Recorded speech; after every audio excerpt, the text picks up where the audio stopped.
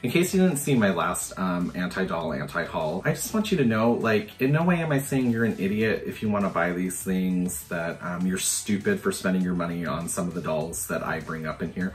Like, I'm just trying to, you know, talk myself out of spending so much money because we are just getting bombarded with dolls, and I don't know if it's because, like, the pandemic set so much back, but now they can get stuff up and running and producing again, so they're just throwing stuff at us and hoping it sticks to the wall. And this is gonna be, like, a weird anti-haul because I had to dig a little deeper for stuff that's coming out because, you know, Papusile Mele, her Instagram is shut down.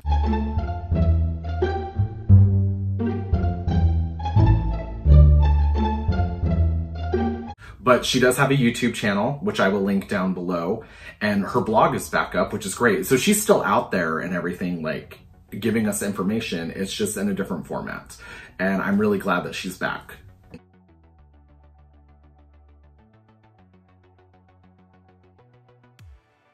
Hi guys, and welcome back to my channel. Today, we are doing another anti-doll anti-haul. And for those of you that don't know and didn't see my last anti-haul, it is a way to kind of counteract the insane amount of consumerism that's kind of forced on us by companies like Mattel, Disney, MGA, Hasbro, all those companies that are just like, buy, you need to buy this, you need to buy this.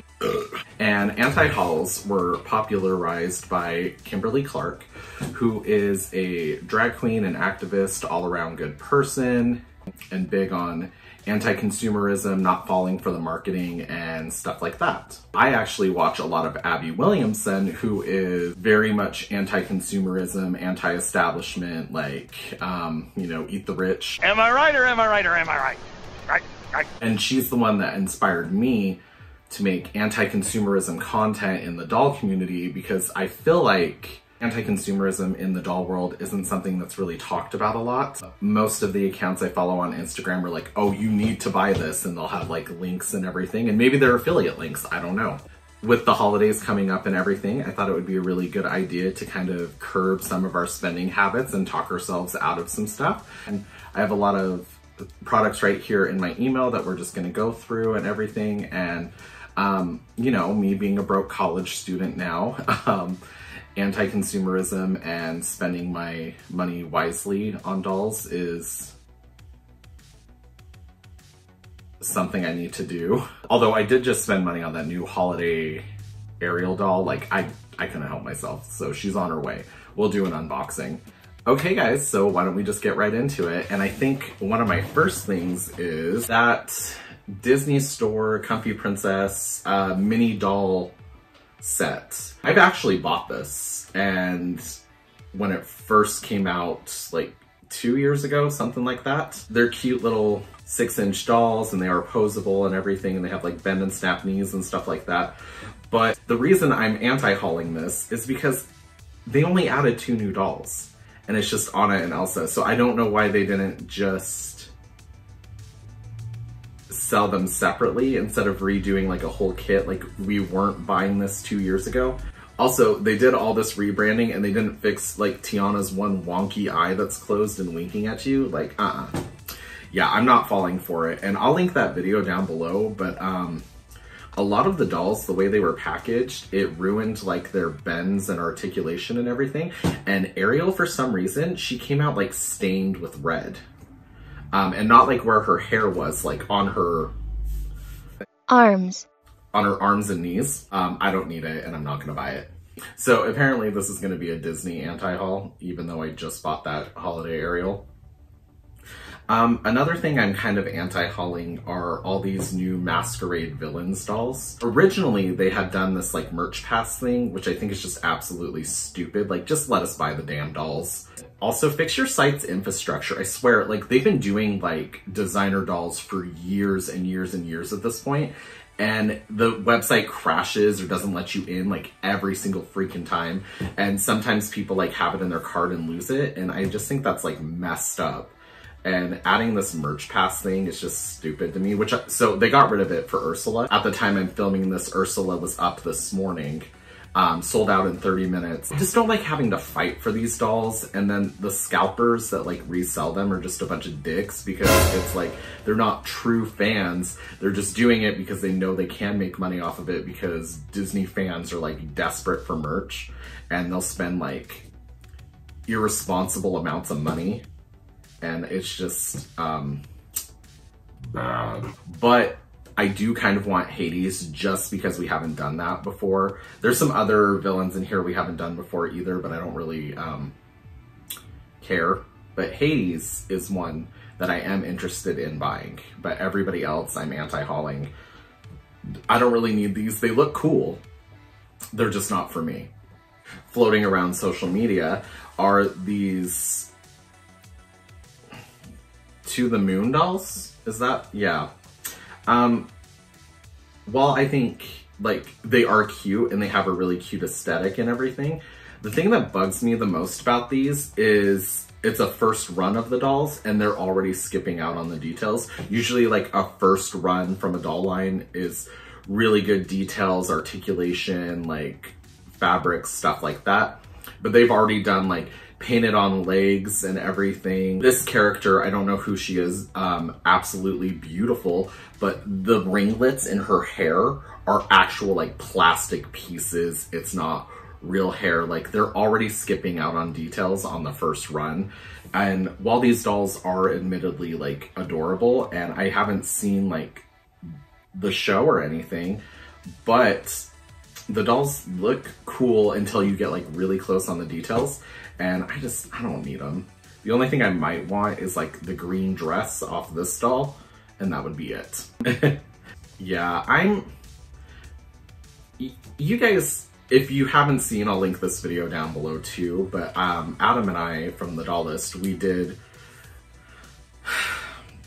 the mermaid color reveal dolls, and that's the first time I've ever done color reveal dolls. I've seen videos on them and I always thought they were like massively cheap. And then you get them and you find out that yes, they are, absolutely. And if Mattel's not up a influencer's ass, then you'd get like a more honest review on how they are. But I think they're way too much money. They're like $15, and that's way too much for what you're getting out of it. But this monstrosity is coming out, and while I think like all the accessories are really cool and everything, it's $50. Like, who asked for that, you know? And is it like, are all the accessories like dipped in paint, or is it just the dolls? Like from this picture, it looks like it's just the dolls. Yeah, like the idea of camping and having like a little sleeping bag is cute and everything, but I don't know. I love mermaids, and the color reveal mermaids just weren't like insanely impressive to me. So I don't know, I don't need more color reveal stuff, but apparently it's selling because they keep making it. We have the Black Widow dolls, which none of us would have known were coming out if Papusile Mele hadn't posted them on her Instagram before it got taken down. Nobody was telling us about these dolls, and then while they look really good from a distance and in the promo images, they do have pixel face. I saw several people post theirs online showing the pixelation. I think that these are like badass, and the face sculpt does actually kind of look like Scarlett Johansson. I'm not gonna pay that much for pixel face. Like, that's just, come on. While the suit does look really badass, all those little lines and everything on it, you know, it's just printed on details. It's not, I don't know. In the promo image, she does look bitchin', but I've seen how they look in real life, and no thank you. Okay. So this is what I would call a gimmick, 100%. So Mattel thinks we're dumb or something. And let me just say, I would buy this. I would buy this if it didn't cost what it costs. What it costs is absolutely stupid considering the material it's made out of, and it's a pre-order. So they know exactly how many they can sell, and it probably costs them like $1 to make. Let me just preface that. Mattel must think we are stupid, because they spit out a crystal clear Barbie doll so you can see through one of your favorite toys. They did some other stuff too, like a Hot Wheels car, and then I think like Skeletor from Masters of the Universe. I think they did a Magic 8 Ball also. But, oh my god. If this was like $25, then yes, I would probably buy it because it is a cool concept. But it is $75.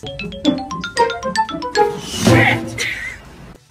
We're not doing that for a crystal clear Barbie that's two seams pushed together. No. And it's pre-order and it's not even available until like next summer. I just, like, kudos to the people that did get it because it did end up selling out. Like, and like, more power to you if this is something you're willing to spend $75 on, but I can't do it. I think it's cool, but I think it's insanely overpriced. Stick with my non-see-through bitch. Thank you very much. Okay, so next up is this Afterglow doll from Integrity Toys. And she's beautiful. Like, just like anything Integrity Toys spits out, it's absolutely beautiful. But I can't afford this. So that would be why I'm anti-hauling her.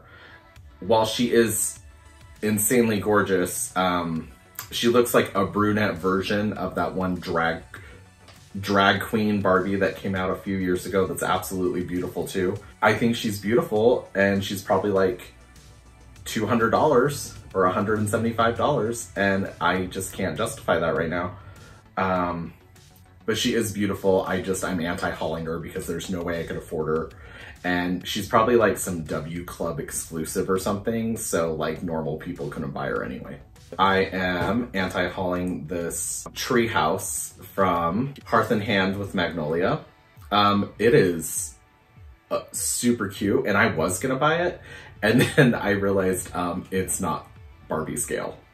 It's much, much smaller, and it does come with like little dolls, but they're like animals that live in the forest, and they're like made of wood. While it is absolutely adorable, if that came in Barbie like scale, I would totally buy it. Like if KidCraft made something like this, 100%. Even at that price range of $120, that is a beautiful little treehouse.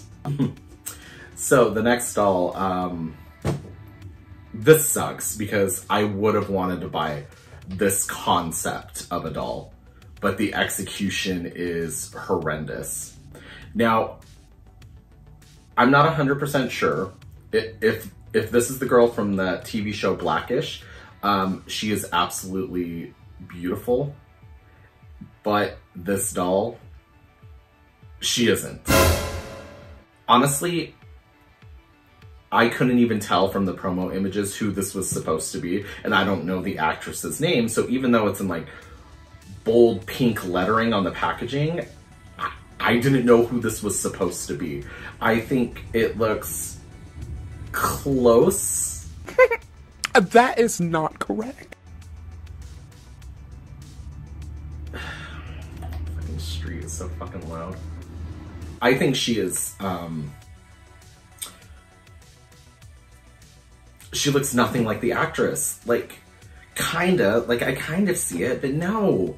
Like, and that sucks because the outfit's cool and everything, and I love that she has, like, a big old afro, but that face mold is, like, did they even ask her, like, before they spit this out in public? Like, is that something they do when they do celebrity dolls? They're like, hey, can you approve this face sculpt real quick?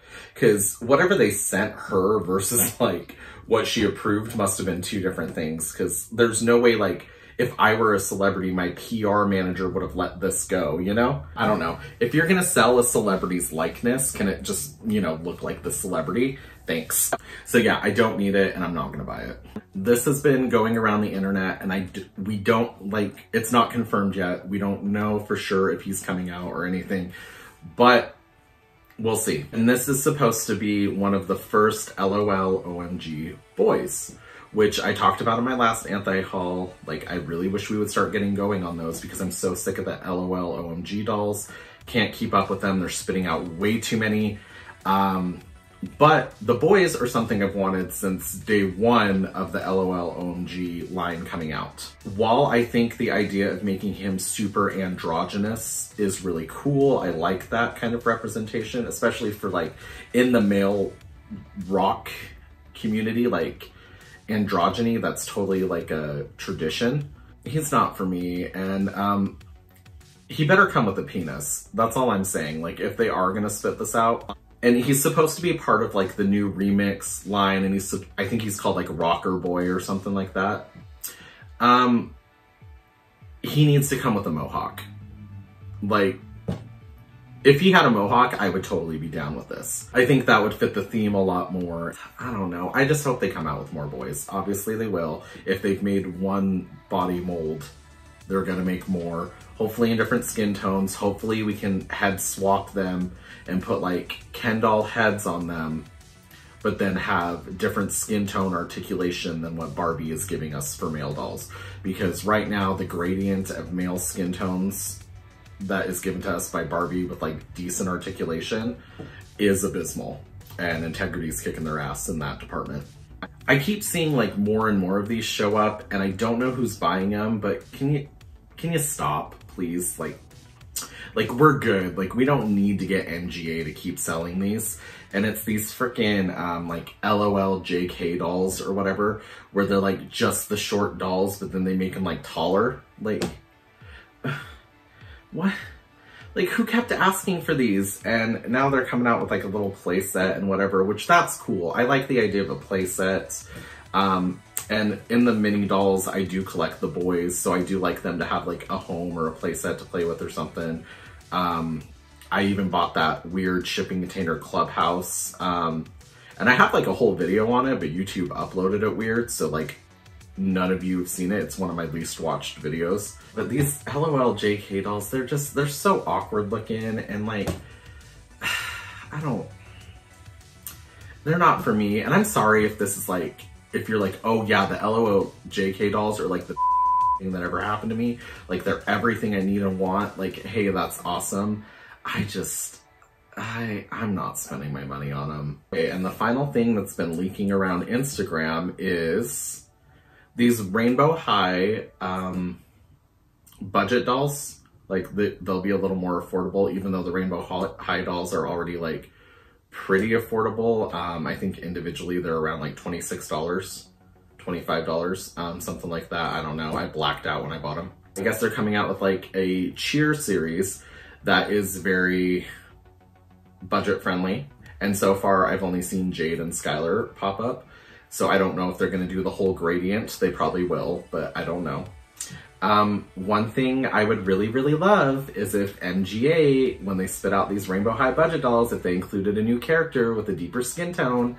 And I've been watching like the Rainbow High series because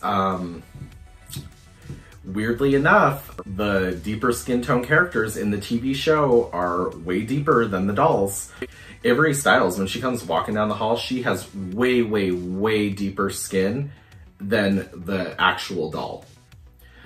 Even Matt Sunny is a little bit deeper in the TV show, and I don't know if that's something they did like last minute in editing or something, because they were hearing like feedback about the horrible shade range they have in this doll line. But yeah, I've been watching the show, and it's very, they're like 5-minute episodes, and there's not like an insane amount of depth, but everybody's crazy eyeshadow is fantastic.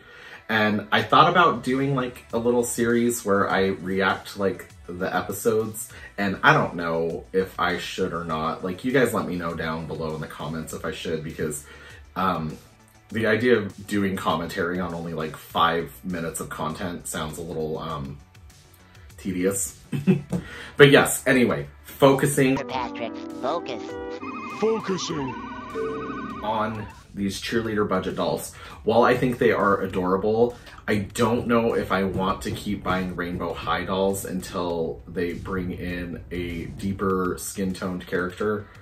Or so far in the TV show, spoiler if you haven't seen it, go ahead and skip like 30 seconds ahead.